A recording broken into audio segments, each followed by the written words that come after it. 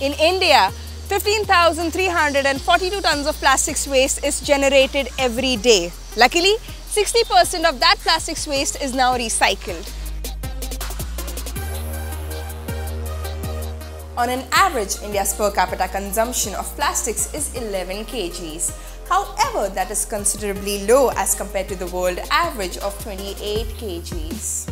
According to the Ministry of Petroleum and Natural Gas, by 2022, India's per capita consumption of plastics will skyrocket up to 20 kgs. Nonetheless, these figures appear vague considering the various efforts taken by the government in order to curb the menace of plastics waste. There is still excessive heaps of plastics waste that can be found at the dumping ground, on the streets and in our oceans. To get things classified, the government has now put an emphasis on producers and manufacturers to take up the responsibility of managing their plastics waste, called Extended Producer's Responsibility, which ultimately results in the waste getting recycled for better end-use applications. With the EPR coming into place, now a producer has to undertake the responsibility of waste spread due to his products, besides the manufacturing and marketing of a particular product.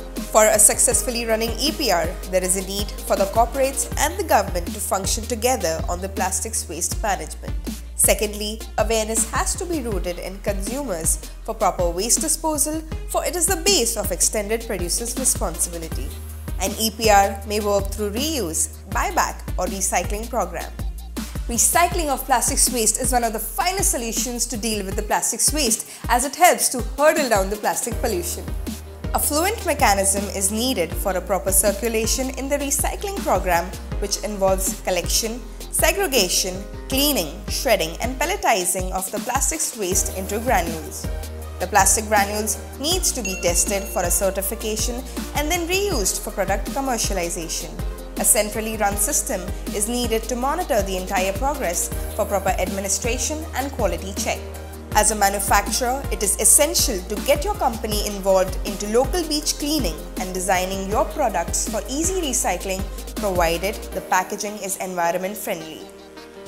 A ward-wise material recovery bound with EPR and associated with the recycled products industry would accelerate India towards a circular economy.